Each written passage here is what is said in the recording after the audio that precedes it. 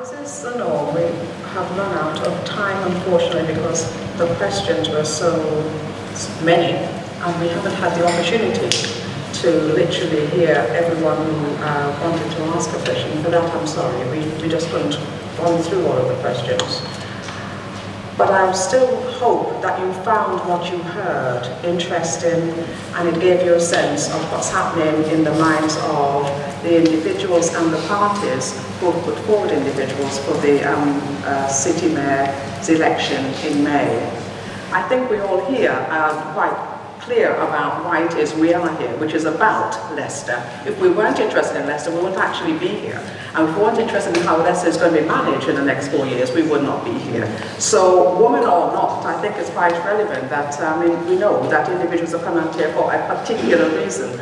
I'm saying this to say that we have come to the end of the dialogue, but that doesn't prevent that dialogue from continuing beyond us being on this table. And I also want to say that whilst I would have enjoyed everyone else who put in questions, being able to ask those questions, time doesn't permit. And indeed and in fact, I stayed out of the conversation because every subject that we covered was a subject in itself that could have taken a night per subject. And we just couldn't do that. And so, for those of you who are just waiting for your subject area, apologies. We only have one night to do this. What we are grateful for is that everyone who we invited came tonight.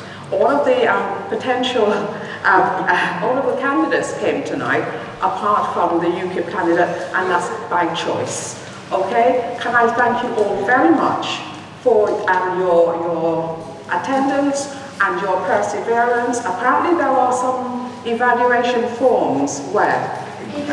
In the past, which I've been asked to advise you to fill in what now or send it in.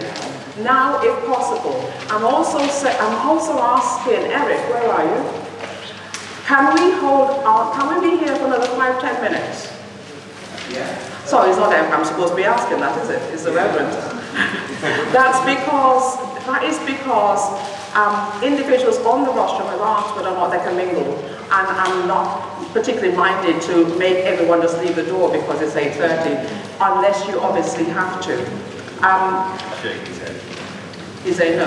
No, the Okay. All right, so at that point I'm saying thank you again for your attendance, thank you for your involvement and your very, very interesting questions. I hope you heard the answers that you wanted. If you didn't, you're going to have an opportunity to speak to those individuals who stay to actually put your question more succinctly or more pertinent and get the answers that you're actually trying to achieve. The Race Equality Centre, and more importantly, the Racial Minority Voluntary Sector Assembly would like to thank those individuals on this table for attending tonight. Can we give them a round of applause, please?